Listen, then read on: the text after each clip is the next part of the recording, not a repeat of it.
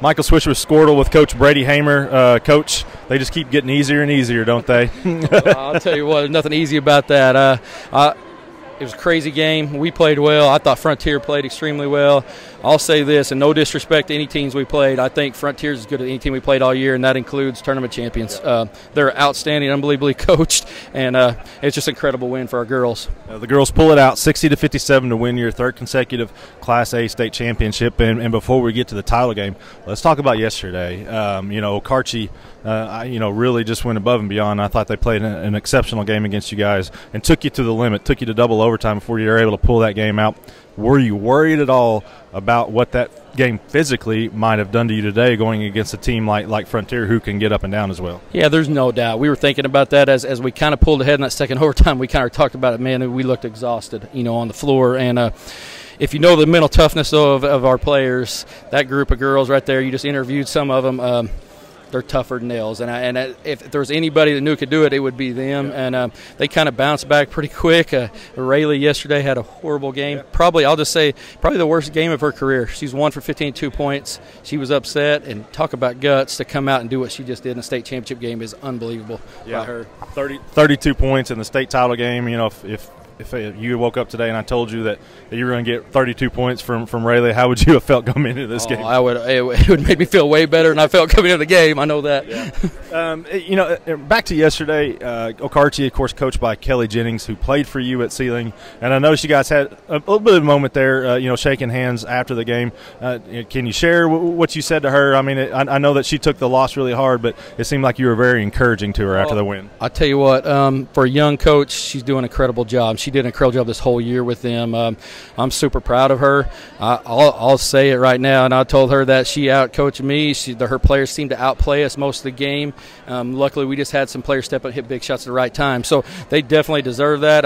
It was a special moment. Like I said, I hurt for her. And that's what I told her. I said, and she'd be the same way for me. Super good coach, and where she's headed, I think, is a good situation for Okarche. Well, I heard her tell you at the end of that to go get the gold ball, and you did that 3 in a row. But, coming in, you knew today would be a tough game. You know how well prepared they were going to be under Coach Smith. To you, what was the difference in today's game? Well, I mean, definitely we could say Rayleigh taught fest. I know it looked like early that's part of their plan was they were going to let her shoot, cover up Macy and Carly, and she stepped out, hit the first one of the game. I think was huge. If that first one doesn't go in, maybe her confidence, she ducks her head a little bit, but she nails the first one, and you could see it in her eyes. And then from then on, she played extremely well and just kind of got us going at that point. If shots don't fall early, as good as they are in scoring, you can get in a real big bind against Frontier. How tough? I mean, you only lose one game this season, but you play it obviously all year with the bullseye on your back. You played a really tough schedule. The tournament champions, you lose one game to 6A Owasso, and that was just a 3-point loss. But how tough, how much of a grind was this season for you guys? It definitely was. We just talked.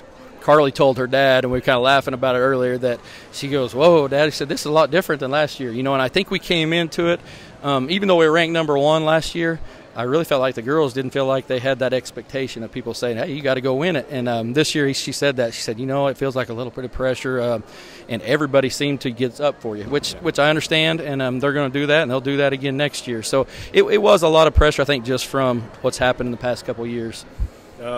Next year, I know you like to guarantee state championships. I asked you 2 years ago if we were going to win 2 in a row, and last year 3 in a row, but you've got a good group coming back. You got a couple of decent players back on the roster. But I know you need to go enjoy this one, but you got to already be excited about 2018, 2019. Oh, I am. We're excited about it. We got 4 good seniors that we're going to lose, 2 starters of those girls, and they played incredible tonight. Peyton Day had I don't know how many offensive rebounds. It seemed like a ton. Her and Riley both defended so well. But, we do got some good players coming back. And you know what I'm going to say? I'm not guaranteeing anything, but we're going to come back excited, ready to go. And we got some younger kids ready to step in for those 4 seniors that are excited about their opportunity. Well, and I know Frontier's got a lot back too, so maybe we'll be seeing the sequel next year. But go enjoy this one, Coach. Again, Coach Brady Hamar, the 3-time state champion, Seiling Lady Cats.